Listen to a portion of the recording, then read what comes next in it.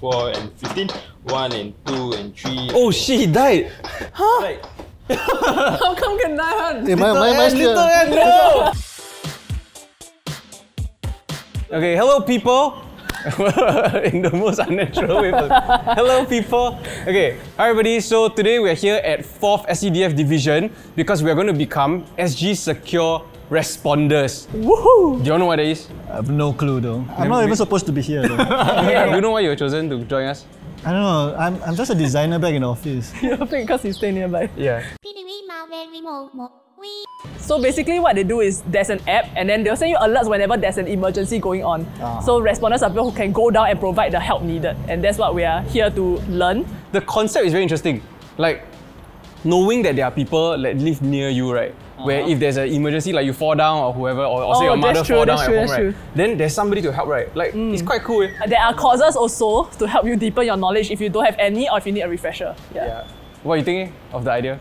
I don't know. You don't know anything, yeah? Because that's legit. I think it helped me from SG Insecure to SG Secure. Today we're going to learn CPR. Today we're going to learn CPR. You're also insecure. We're going to learn some basic first aid. And the most exciting one, I think, was fire extinguishing. Do you have any experience in any of these areas? Oh, I had like first aid course at MPCC.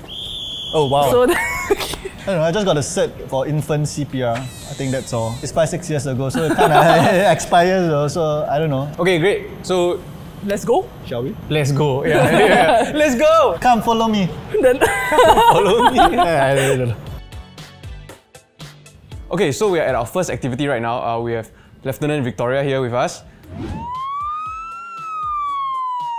Okay, so the first activity is... Okay, so firstly I'll teach you guys how to do CPR AED. So basically, CPR AED is to save someone who's suffering from cardiac arrest. So the only time that I've actually encountered an accident, right? I heard a damn loud bang behind me after I crossed the road.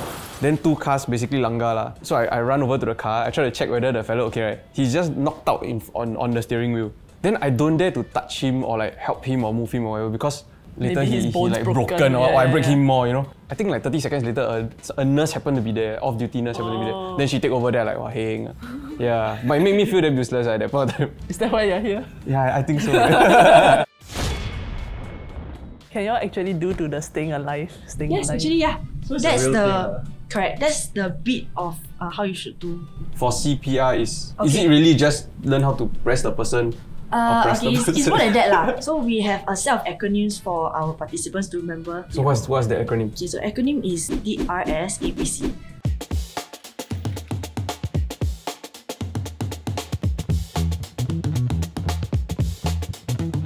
Let's pretend if there's a unconscious body. So first you have to check for danger. You just give a light tap on the shoulder. Little N.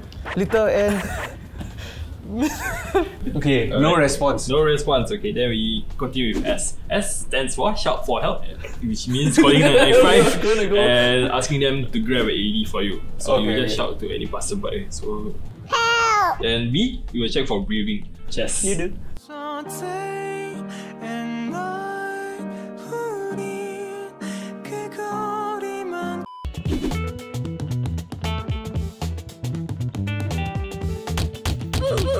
But we cannot touch the person like that. 3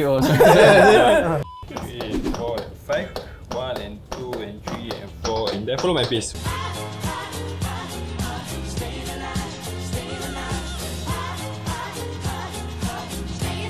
Oh shit, he died! Huh? Right. Little N! How do you really just learn how to press the person? Tap out. Oh, died! 0! Yeah. Yeah, I got 1%. No. Well, actually quite tiring eh. Yeah, 1 minute. Quite tiring. So I'm supposed to do that until the ambulance come. Yeah. Either in the ambulance or the AED itself. So the life really depends on me. If I'm alone. Yes. Alright, so that's all for the CPR AED. So we'll proceed to the bandage and first aid, and that is where my other colleague will step in for that. Okay. So Thank you. thanks so much. Bye. Hi, it's me again. And that is where my other colleague will step in for that. Okay, so right now we are going to be doing the first aid course, right? So have you all been in any situations where you all need to like first aid something? Oh, I have a scar actually. Oh, what? It's 14 stitches from like, so basically I played with my brother, then he pushed me, right? Then I smashed into the glass cabinet, it shattered and cut my leg, right? Then my skin like that hanging outside.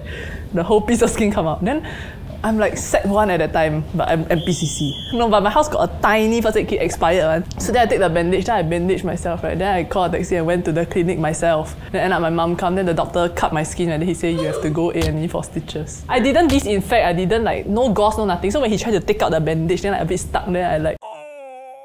Okay. So basically, what we're learning today is called IFAS Plus. Basically, it's called Improvised First Aid Skill Plus. IFAP? Oh. IFAS. Improvised First Aid Plus. Okay, so let's go and start this course. Yeah. Alright, let's go. Let's go. Okay. Let's go. Okay, so from my understanding, we are about to tie each other up, is it? Yeah. Bandage, not bondage.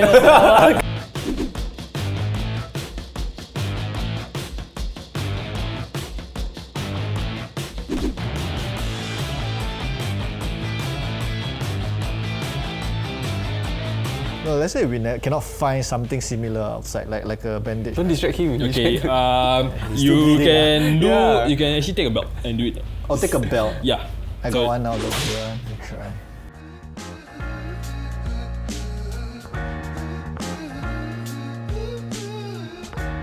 You do it. You use your belt underneath. Okay, that sounds Bandage, wrong. not bondage.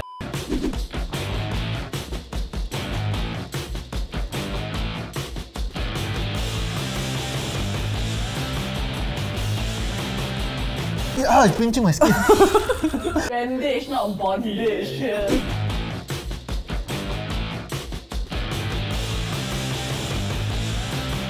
So next up, we'll move on to the firewalk, and that is where we will learn how to use the fire extinguisher. Are you also the instructor for that one, or? Might be me. You never know. Really don't know.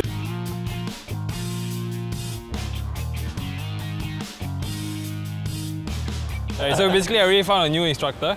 So let's review. Alright, I'm here to teach you how to start a fire, guys. We were basically about to roll already, right? And then he want to try the outfit, then... Can I tighten it? Oh, this way. No!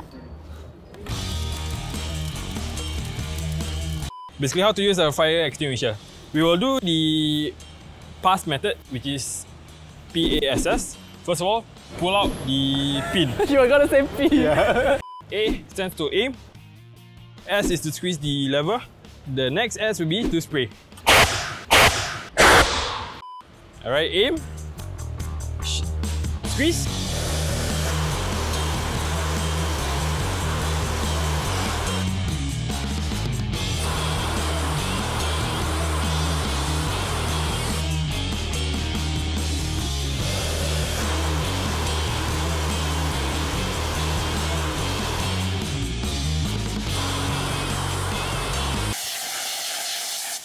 Okay, so thanks Shaz for today, Alright, for thank you teaching very us much. everything. I hope you guys really learned something. Yeah. I feel like the CPR course for me was the most interesting.